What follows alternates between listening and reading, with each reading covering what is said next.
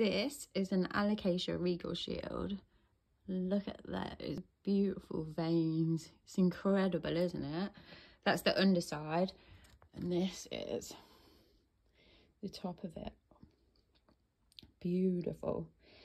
It has thrips, so I'll show you the thrip damage underneath this leaf. It's had thrips since I bought it, but it still kicks out new leaves and it's still happy and healthy. This beautiful plant.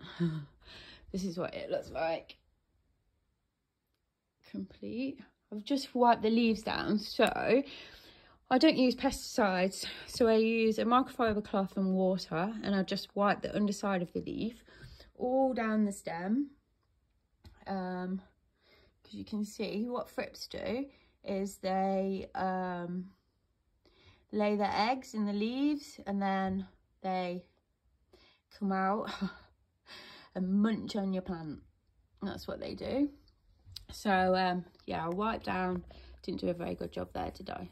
I know that's where it's so yeah, I wiped down the leaves and the stem, and I should really give it a repot.